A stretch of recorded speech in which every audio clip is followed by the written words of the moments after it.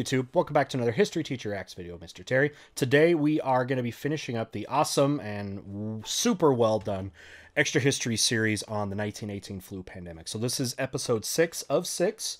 If you missed anything before, you can go through my playlist, and if you're looking for my reaction as a history teacher to this, should be able to find episodes 1 through 5. So this is the final one, and they titled it The Forgotten Plague, which is a great title, I think, no matter what they're going to talk about in here, because one of the biggest things, probably the biggest thing I've taken away from learning now more about the 1918 flu pandemic was how much I underestimated it. And I don't think I'm the only one, even from an educator's perspective. Just because first off, in history, it's hard to teach everything, but this also gets overshadowed by World War I, which really shouldn't, in a way, because this pandemic killed way more people than the war did. In fact, if you're on the high end of estimates, you can combine World War I and World War II, and maybe about as much, and is going to be very similar to this plague. And that's just kind of blown my mind there.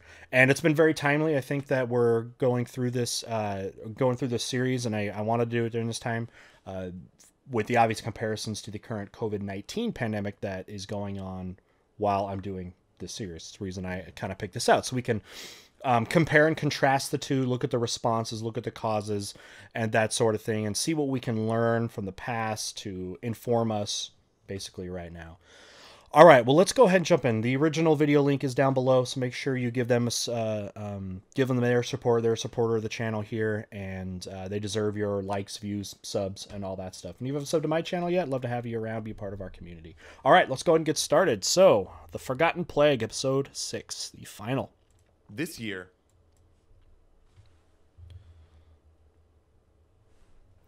Rio de Janeiro, 1990. Okay, Brazil. This year, Carnival is different. Ooh. The flu that had killed 15,000 in Rio. Carnival is a massive party of close proximity. This would be a nightmare for the spread of the plague. One of the worst places there could or events that could possibly be in peacetime, at least. Is gone, but its spirit lingers. Float crews adopt macabre themes taken from the height of the outbreak. Oh. There's the Block of the Holy House, playing off a popular euphemism for the hospital. Behind them parades the Block of the Midnight Tea, named after a rumor that doctors killed terminal flu patients with opium overdoses.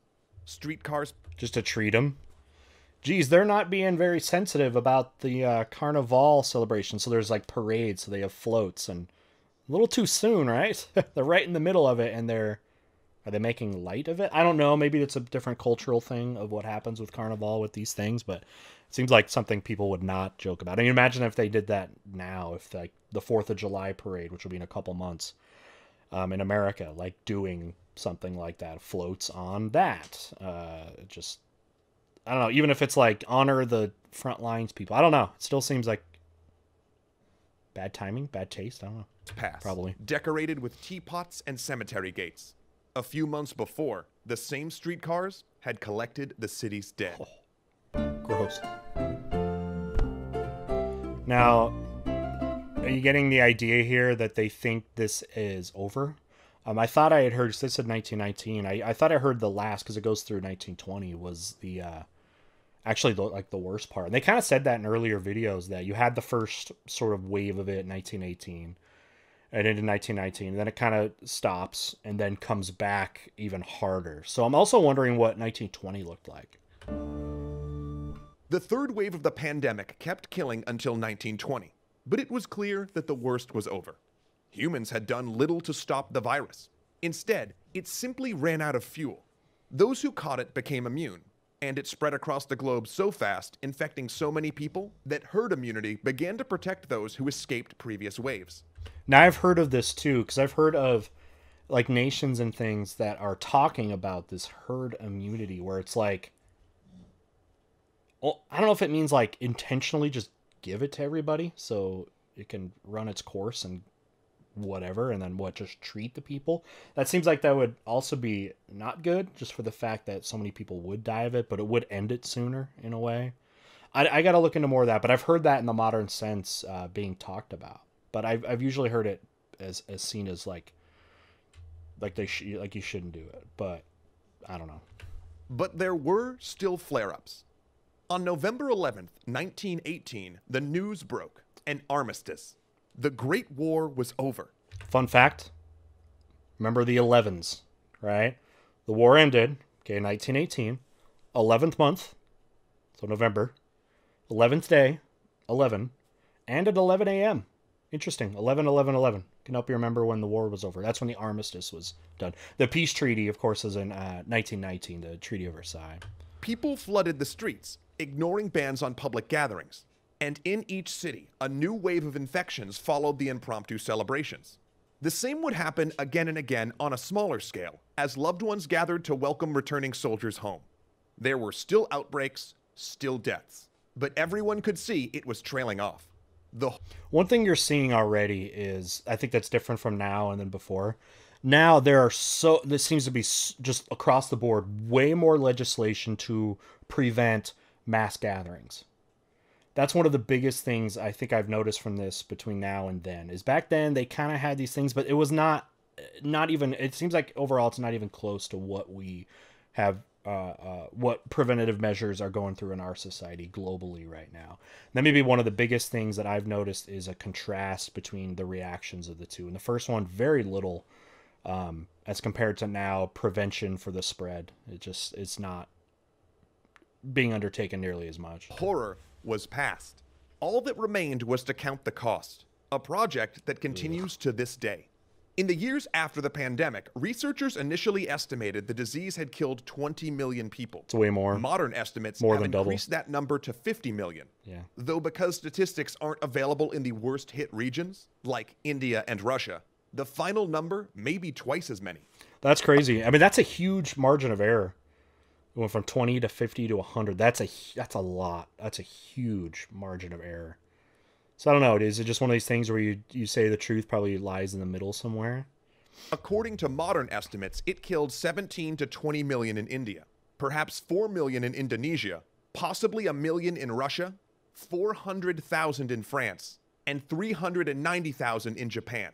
In the United Kingdom, it sickened a quarter of the population and killed up to 220,000.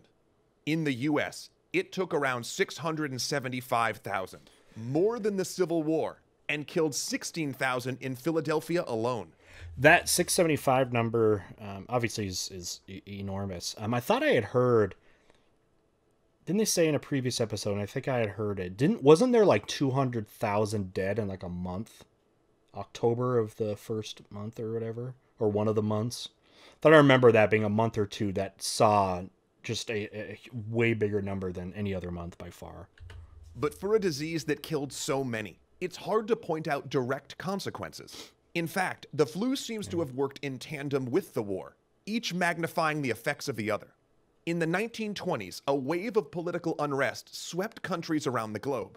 This was because of the war, but also because the flu had revealed deep inequalities, especially in colonial rule. Post-viral fatigue... They if you forgot, were the biggest accusation of that how it affected unequally affected socioeconomic groups was with Imperial India. So India was colonized and ruled by the British Empire, and the big criticism there was that all the resources and money was not going to the Indian citizens. The British were using it. If they were using it in India, it was on more the British descendant population that lives in India, which is a reason why it died, or 20 million people may have died there. So that exposed that. Again, they said in the last episode, talk about racism and stuff, and how events like this often magnify racism, negative stereotypes, all that kind of stuff. Marginalized groups seems to be very common. From flu infections probably contributed to the depression and listlessness that took hold after the war. Makes sense. Yet, despite the heavy toll the flu took, and the heroism of medical workers that died fighting it, there's still no monument commemorating the event, other than plaques marking mass graves. Textbooks mention it, but usually just in passing. Yeah, I'll attest to that. It's like, little tiny thing. There was a flu, it broke out, and it was a lot of people died, and that was it. I won't be doing that again, I can tell you that.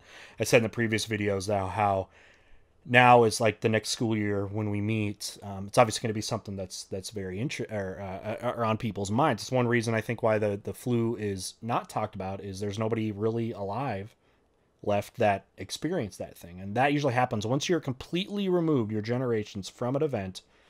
If the history isn't very strong, that thing will tend to be forgotten. And I think this will be a lot stronger in curriculums. I know I want to commit to that. We chose not to remember, which is why some have christened it the Forgotten Plague. Yeah, but why? There are theories why society chose to forget the flu. Perhaps it came and went so fast that people simply remembered it as part of the war. Or it's possible that focus on the war and inability to see the big picture meant that society never really absorbed what happened.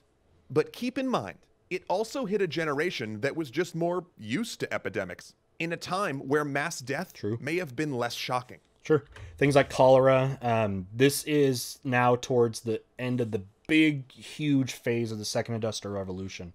Actually, it's kind of amongst it, where urbanization was faster than we'd ever seen in world history. People were moving into cities for industrial jobs because the workforce and all the job opportunities are shifting very, very rapidly away from agriculture, which has been for basically all of human history until the last 100 years, was what most people did for a living. They worked in agriculture. Now it's a tiny percentage of people that actually work in agriculture. So people are moving into cities, and it was very common for diseases to break out in these cities because these cities were growing at such a rate. There was no infrastructure for things like sewage and water treatment and all that stuff. So things like cholera also killed, like, I think millions maybe in the world. So that was just part of that. But all those, and now we're going to be getting to vaccines, but things like polio would have been one that, again, killed a lot of people. Tuberculosis, things like that. Conversely, some have argued that the flu was so traumatic, families formed unspoken agreements never to discuss it. The memories that did endure were intensely personal. Lost parents, lost siblings, friends gone too soon. But wouldn't you be able to make that argument for the war as well? Families impoverished when their breadwinners died.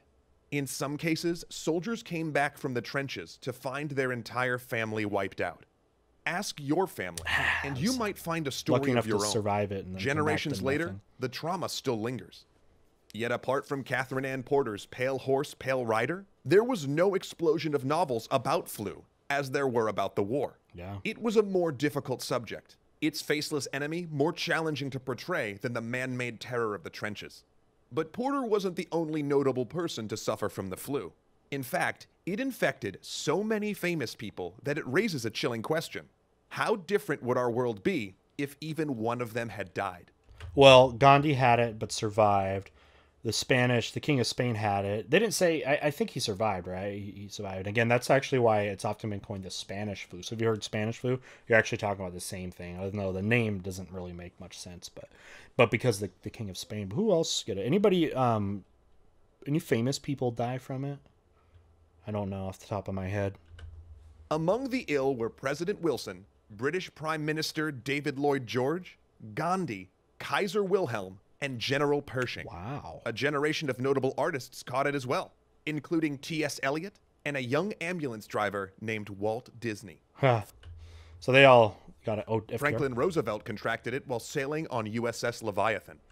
Poor guy, because he got polio, and that basically took his life. Then there are the people we did lose. The president-elect of Brazil. Okay, here we go. This is what I was asking for. So these are people that got it and died, I guess. President who? Leviathan. Then there are the people we did lose. The president-elect of Brazil and Austrian painters Egon Schiele and Gustav Klimt. Lenin's right-hand man succumbed, clearing the way for his replacement, Joseph Stalin. And in New York, the flu killed an obscure German immigrant, allowing his son to cash in his life insurance and expand the family's real estate business. His name was Frederick Trump. You might be familiar with his grandson. But who would be related to Frederick Trump? The flu also drove scientific discovery. Doctors developed new surgical techniques and procedures for disease containment. Very good. It likely sped up the civilian world's adoption of ambulances. How much of a shame would it have been if we went through all that and then had no medical advancement? That would just be in vain. The desperate vaccines produced during the pandemic cocktails of antibodies from every bacteria doctors suspected, were the predecessor of today's combination vaccines, like diphtheria, tetanus, pertussis. Nurses, who bore so much of the burden, won new confidence and respect for their profession. Increasingly, their discipline became more than serving as doctor's assistants, and the flu helped them be seen as professionals in their own right. Well, we're going to see. I mean, I guess you wouldn't connect it to it, but one big thing they talk about with the war was, like, in America, right after the war was over, women got the right to vote in America. So, I don't know. But hopefully you saw things like nurses hopefully getting closer to equal pay with men and stuff like that. But many cities and nations, caught off guard by the crisis, established new health departments and organizations to monitor disease. CDC, it helped important. push the idea of national health insurance and government-provided medicine. And it drove research.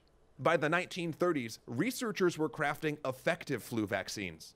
And many who battled flu would go on to do great things. Anna Williams nurtured an entire generation of female researchers. She was the awesome one, right? That would, like, drive cars all crazy and stuff. FDR eulogized Welch via radio. And remember Oswald Avery, the guy Welch tasked with finding Pfeiffer's bacillus and who helped develop the pneumonia serum?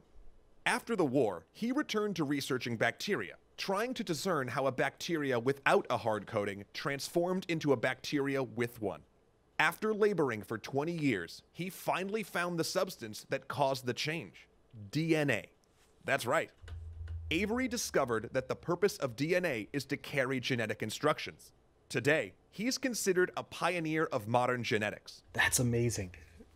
That's where we get the founding. DNA has completely changed the world of biology and, like, everything.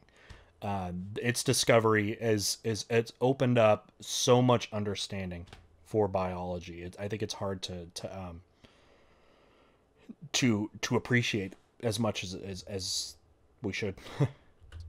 The flu also drove research into Pfeiffer's bacillus, which many still believed caused flu.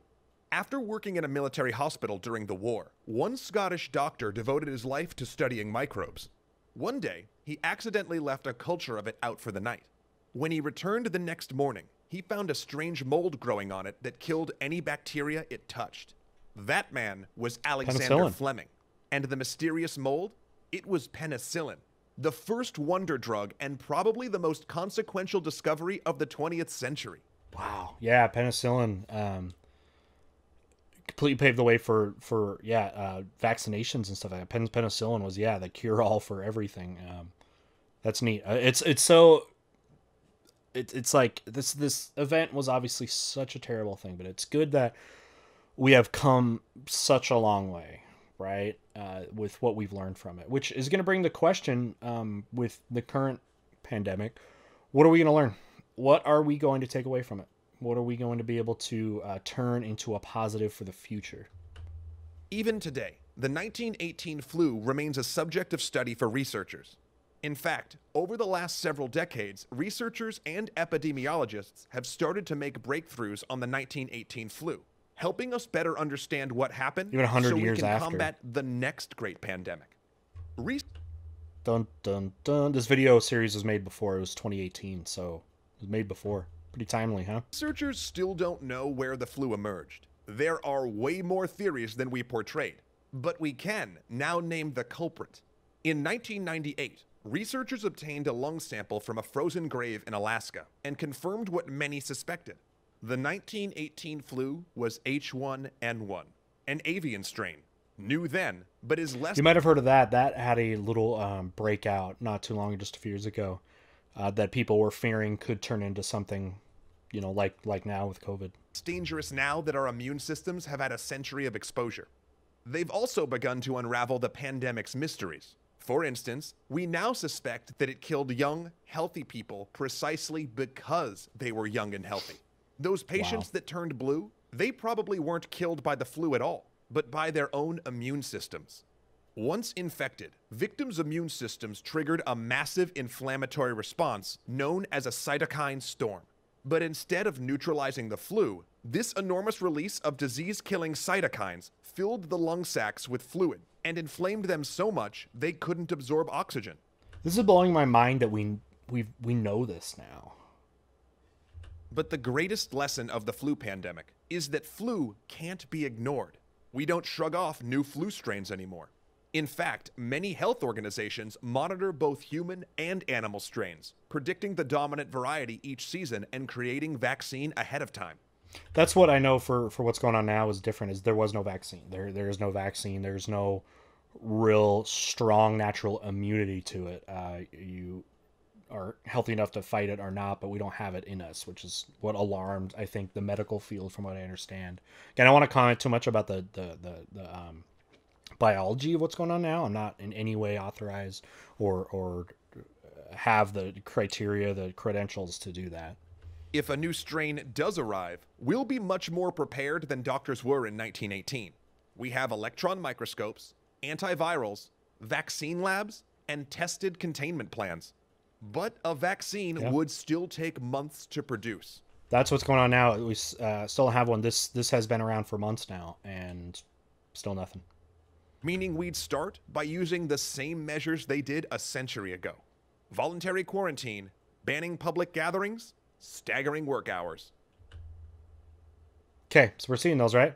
Voluntary quarantine. Okay. And in some areas, it's not voluntary. It's no, you're inside. You know what I mean? You have to, become something essential, right, for that to happen.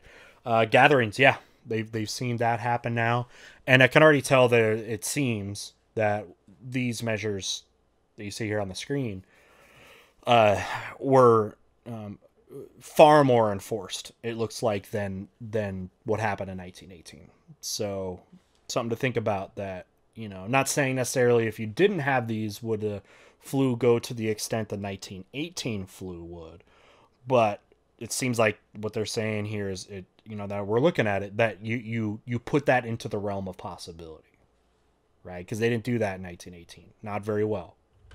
In fact, as Rob researched these episodes, the city where he lives, Hong Kong, closed schools to prevent a seasonal flu outbreak and killed birds that tested positive for avian influenza.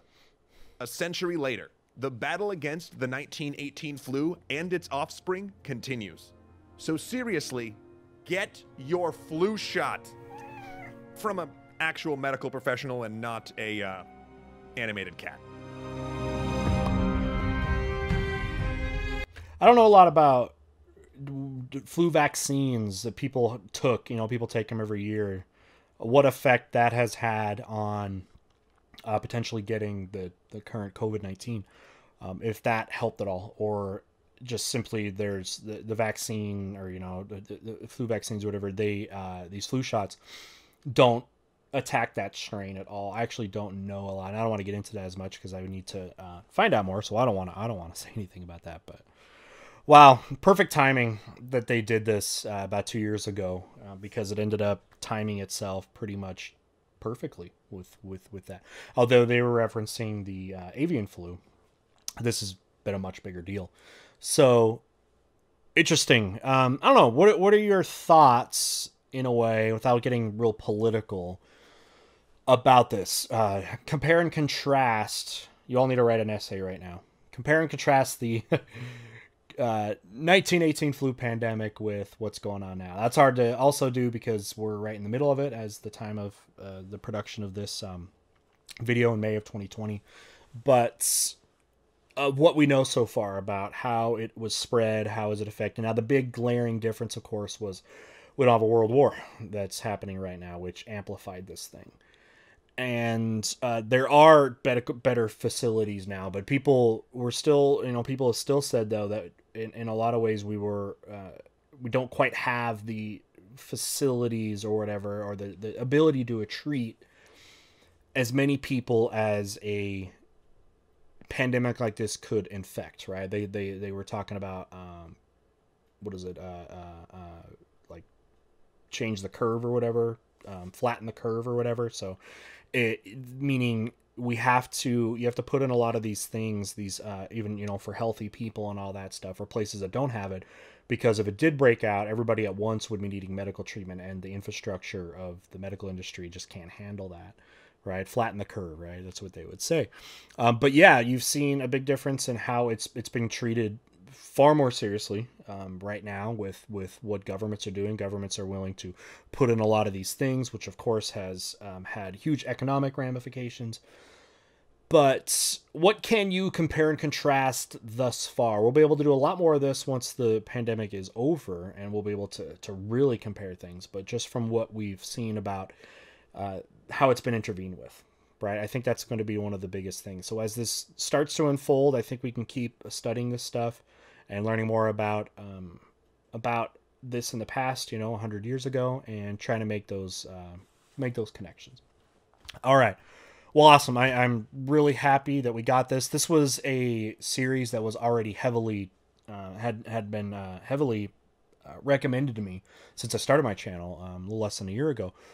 But I thought it was definitely perfect timing for this, and hopefully you enjoyed it. Hopefully you're able to share this information with other people to make that contrast, because most people don't know about this or really care to know about it, and that's a shame, right? So let's be the people, as people that truly appreciate history, to be able to spread the things that we learn. I think that's really important. All right, with this, one more final plug. Make sure you go down below. Link to the original video will be there. And yeah, definitely support Extra History with that. They're great folks doing a great job here on the internet, educating people in a fun, informative way. And I can tell that because of how much you guys enjoy these videos, and I do too. All right, okay, on the way out, if you haven't subbed, love to have you sub to my channel. Thanks for liking the videos. Enable notifications so you know when my live premieres or streams are. I do video game streams. I do history trivia nights and all kinds of just things. I'm always trying to do fun, interactive things. Join our Discord server. Link is down below. Check out our Teespring account. And just Patreon if you want to get involved with that community, which votes on videos. A lot of ways you can do that. But thank you for being here, being a part of the history community here on YouTube, and supporting history education. And with that, we'll see you next time. Bye.